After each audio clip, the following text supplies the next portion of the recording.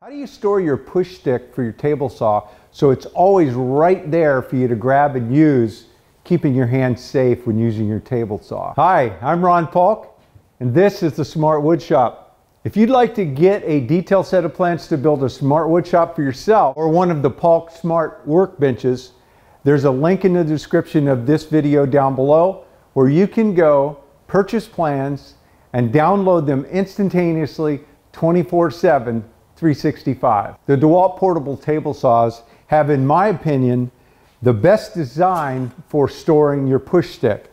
They've put it right on the side of the actual fence. It makes so much sense when you're starting to rip and you're pushing it through. The saw is running. Where's the push stick? Did I put it there? Where did I lay it? With their bracket here, you always put it right back so it's where it should be, and it's great access. Your hand just reaches here, you push it through. When you're done, you drop it right back in. That is an excellent design, and I give DeWalt a thumbs up for doing that.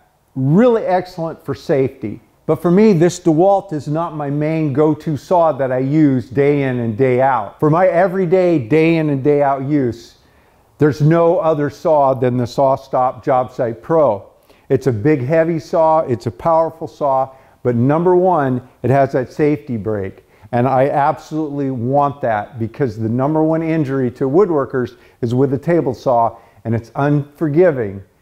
This saw addresses everything I need in a table saw. Not only is it powerful and heavy, so it gives me a stable base, it's got that brake, it's got an excellent fence. It has a shorter fence adapter that pops off this side and goes on this side.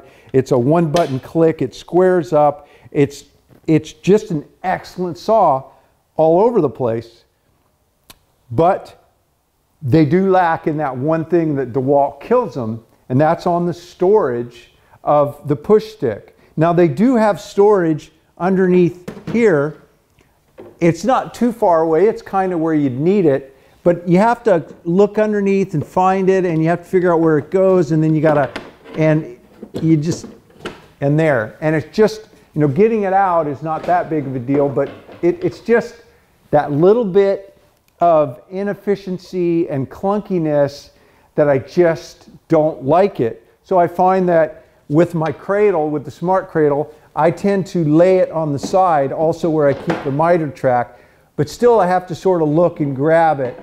It's easier to put it away there, but you know, when I'm pushing up here and then I go, oh, I don't have my push stick, then I've got to, you know, I've got the saw running and I've got to reach under and get it. So I looked at different ways to create that DeWalt feature with my SawStop. And I looked at trying to come up with a way to mount it here, but I do use my fence on this side of the blade occasionally. It's rare, but I do use it. So trying to modify this side, I didn't want to do that. So there was really, you know, I looked at laying it on the top, trying to come up with the bracket, but I have features here that I need access to. So it didn't seem to work anywhere with the fence the way I wanted it. So I realized that where can I put it that it's easy to grab? And I thought, well, I've got the edge of the table saw, maybe I could do something with that. And then it came to me, it was just a simple fix. I have it, it clamps right on the side there. When I'm pushing through, I grab it, push through. I don't have to look, and it clamps right on, so it's always right there. I actually like that design better than the DeWalt because one, it allows me the use of both sides of my fence, and it's just as available, and I don't have to think about it. It's actually dropping it into the DeWalt, clicking it in, great. Like I said, it's the best industry design I've seen. But as far as day in and day out use, I'm finding that I like this even better. And it was really simple. All I did was pick up a couple of magnets. I got these from FastCap. And I took a couple of big washers. I figured out right where to put them. I made a couple of marks on the side of my table saw. And then I got a two-part epoxy. I buy those little syringes. I always keep a couple of them around. All of mine have to do with wood, So I had to go to the store and find one that had metal, that would apply to metal. And so I found one that was good for metal and wood and ceramic, so it's a good general purpose. It's a 5-minute epoxy. I epoxied on the magnets. I let them cure up, and then I put the washers on the magnets, and then I put it on this table saw. I just held it, and I figured out right where I wanted those washers to go, and I made little marks, and then I popped the washers off, and I put the epoxy on, and I put them right at their marks that I had made, and waited just a few seconds so that they, it's a thick, the epoxy's thick, it'll hold, but I put them on there, and then even then they slid a little bit. So what I ended up doing, I had plenty of time because it was a 5-minute epoxy, I just pulled my table saw out, so I had a little clamping room, and I put a couple of clamps on, and then even though it was 5-minute, I left it for an hour or so. So I think it sets in 5, but it's completely cured in an hour.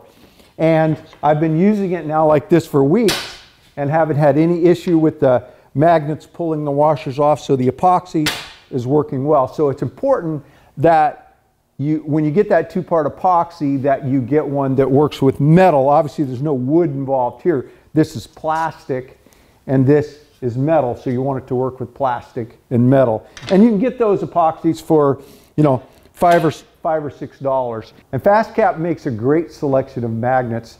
I will make sure that these are in my Amazon store, and also if I have a chance, I'll put a link directly to them in the description of this video down below, so they'll be easy to find. If you use the links in my Amazon store, Amazon does share a little bit with us, but they don't charge you any extra. If you enjoy these tool tips focused around efficiency and safety, then be sure to give me a thumbs up and subscribe. And remember, it's important when you subscribe to ring that bell so you'll know when I put up a new video.